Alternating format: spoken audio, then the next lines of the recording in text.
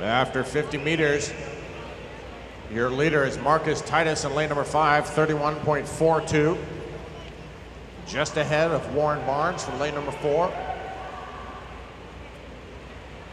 Titus, a two-time NC2A champion.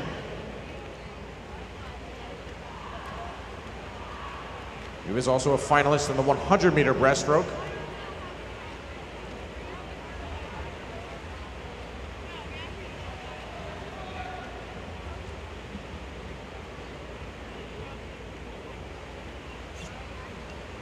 Titus, the 6th place finisher overall in the 100-meter with a 103.39 final time.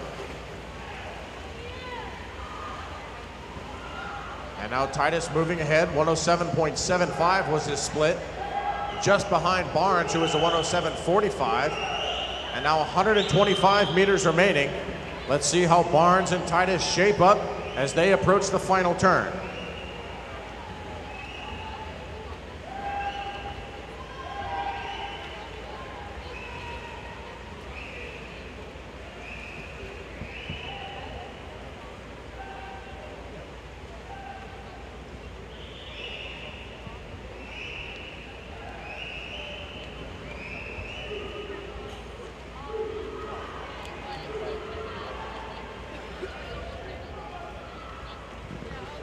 Lane number 3 is Azad Al-Barazzi of Trojan Swim Club.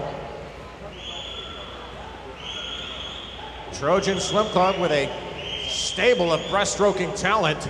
And here comes Al-Barazzi to the wall in lane 3. Warren Barnes trying to hold him off. Barnes with the advantage, and it is Warren Barnes, 221.24. He wins the consolation final from lane number 4.